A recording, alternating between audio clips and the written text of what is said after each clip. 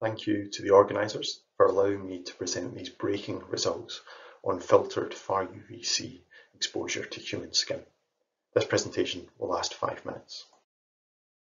The Far-UVC source used in this study was loaned to us without any restrictions or interference in its use or reporting of the results. As we've already heard, the first in-person study performed in 2014 contradicts the laboratory results. In this study, volunteers were exposed to Far-UVC radiation, but they presented with reddening of the skin and had minimum erythemal doses, which were lower than the doses which would be required for the killing of bacteria. There was also DNA damage demonstrated in both the basal and the suprabasal layer. To investigate this discrepancy, we undertook some Monte Carlo computer simulations and published on this earlier in the year. In these simulations, we showed that at 222 nanometers, the fluence incident on the upper epidermis is just 0.02% of the incident radiation at that wavelength.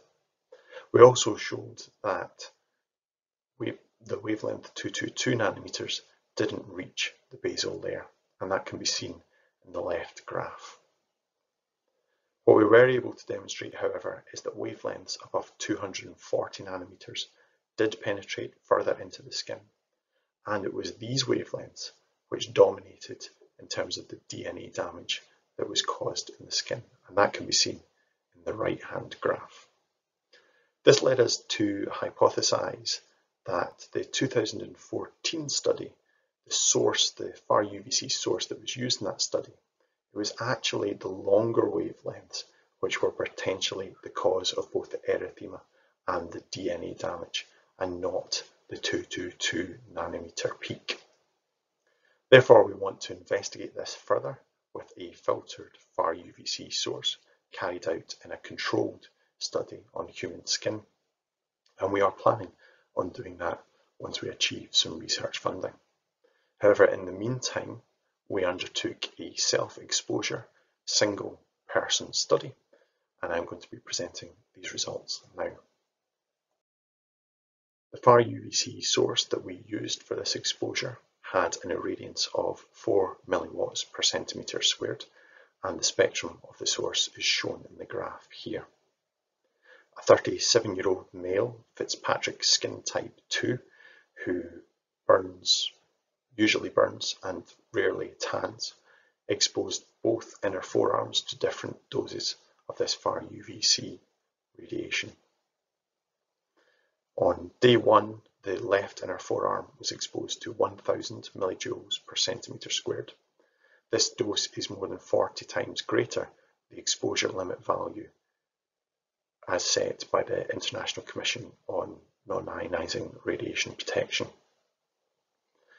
1000 millijoules per centimetre squared was chosen because for an 8-hour exposure period, this would allow a virus killing 2 millijoules per centimetre squared to be delivered every minute.